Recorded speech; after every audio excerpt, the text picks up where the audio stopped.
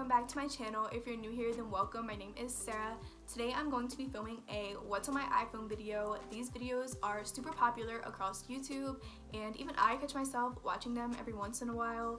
And also I ask my Instagram followers all the time what videos that they would like to see next, and this video is always requested, and I've been wanting to film it for you guys, but I wanted to wait until I got a newer version of the iPhone. I had the iPhone 8 up until last week, and now I have the iPhone 11 in this blue color, and I also have a cute case from, I believe, Target. My mom got it for me. I'm assuming that's where she got it. Don't hold me to it. I'm super excited to film this video, so let's go ahead and get right into it. So, beginning with my lock screen, this is me and my dog, Rocco. He is a mini golden doodle. He's always on my lock screen, but I change the picture every couple months, and right now it's me and him both. This picture's from the summer, it's not recent, so don't judge. But moving on into my actual phone, I like to keep only a few pages of apps. Right now I only have two. And on the very first one, I just have the calendar app and the weather app, because when I wake up in the morning, those are the two things that I pretty much look for right away, what day it is and what it's going to be like outside. So yeah, that's all that's on here. And then my home screen is a quote that says, "I know you've got this and you're going to be fine." If you know me and you know my life, you know 2019 has not been so nice to me.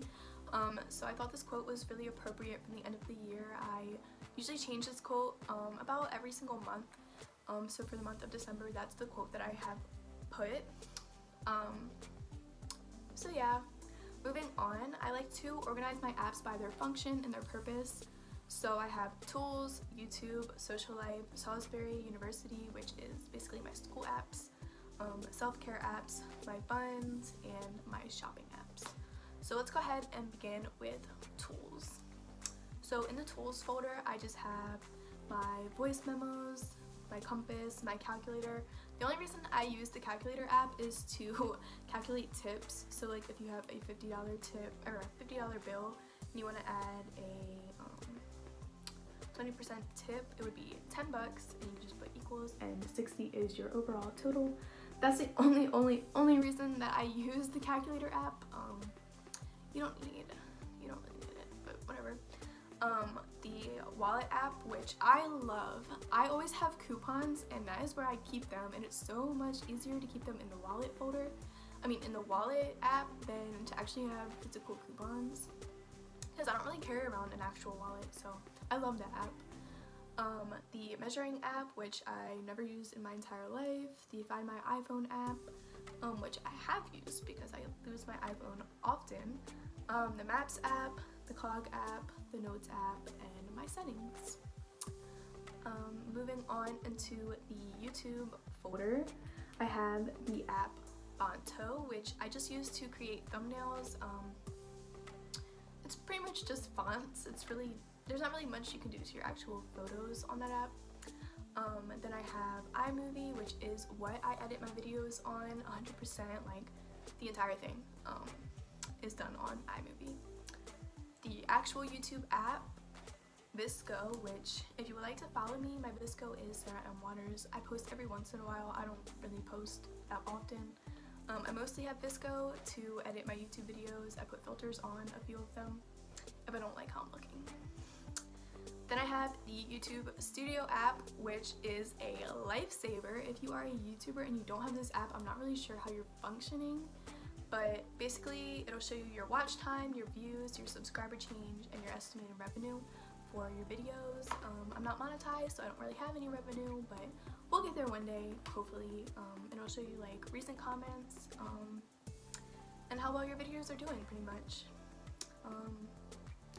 So yeah. Then I have WordSwag, which is another app I use to edit thumbnails. These fonts are a lot cuter than the ones that are on Fonto. There's a couple examples at the top if you would like to see them.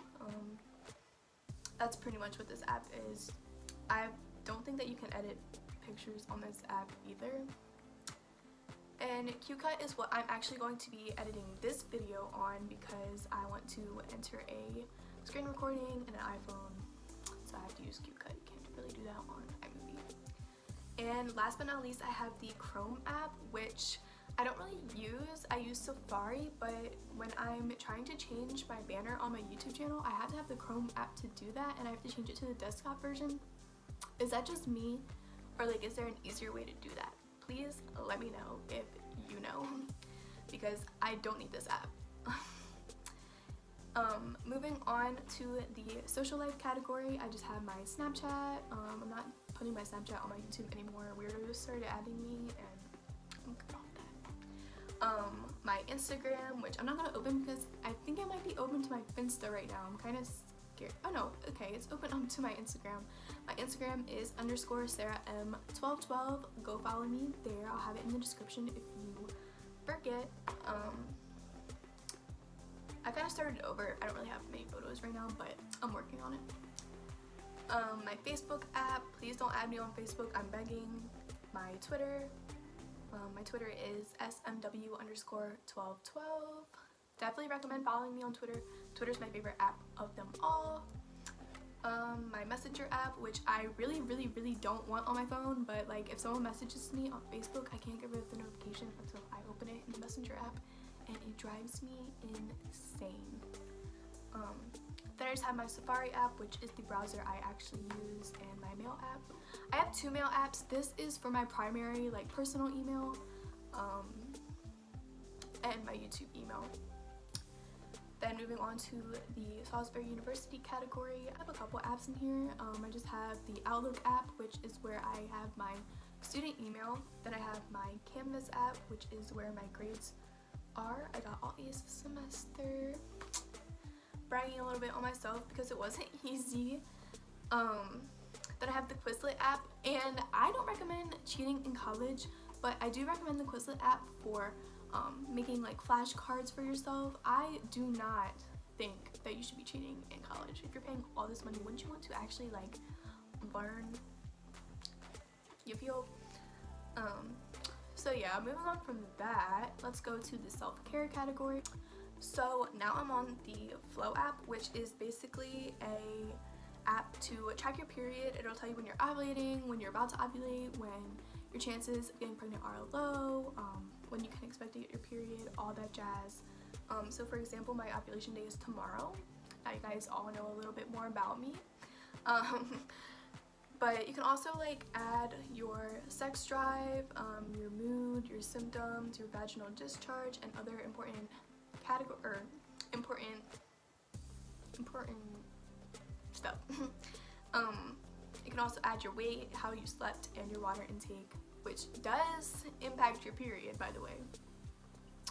So if you're a girl, I definitely recommend getting this app. It's a lifesaver, and it's super simple to use, and it'll also tell you like stuff that you don't know about yourself. Moving on, I have the MyFitnessPal app, which is basically a weight loss app, but I'm not currently trying to lose weight. But if I was, my calorie intake goal would be 1,200 calories a day, which this would change if like you work out. If you work out, obviously you can eat more. But my favorite thing to do on this app is track the food I'm eating, and that is because when you add like food, you can like add specific brands and like specific amounts, so you're not like guesstimating on the calories. You're getting a very accurate, like, the calories are accurate is what I'm trying to say. And then I have the health app, which I don't use, but you can't delete it off your phone. So yeah, moving on to the funds category, which I just have my 1880 bank app, which is a local bank. You guys can't use it unless you live near me. Cash app, my Cash app is Sarah M. Waters if you would like to send me some money. Christmas is right around the corner. It is December 20th. Zelle, which is actually my favorite money app because it's not really all that extra. It's super simple to use and to the point. And then I have Venmo, which I don't use Venmo at all, but I know some people do, and that's the only way that they can send me money, or I can send them money. So I just have it on my phone in case. And last but not least, I have the shopping category, where I just have my Poshmark app, which I'll let you guys know what my Poshmark is. I have a couple things that I do want to put into my closet. I haven't really updated it since I got a new phone. I'm not even logged in, so I'm not going to open it. Then I have the Arrive app, which is basically a shipment tracking app. I have a couple orders on the way for Christmas, so I'm too scared to open it. I don't want you guys to see them.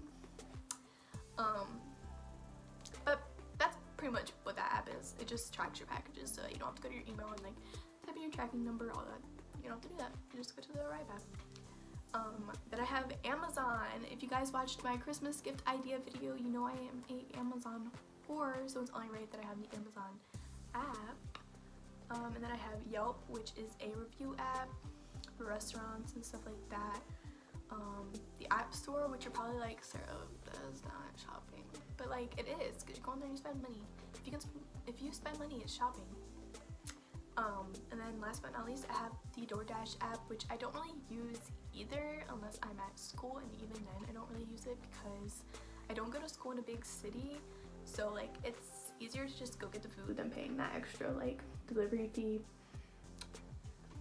I'm a college student, I'm really struggling right now. I'm struggling a little less because my birthday just happened, but I'm still struggling. So yeah, that's pretty much everything that is on my phone. I hope you guys enjoy this video, and I'll see you guys in the next one. Please make sure that you guys are subscribed, and make sure that you give this video a huge thumbs up if you enjoyed it. Bye!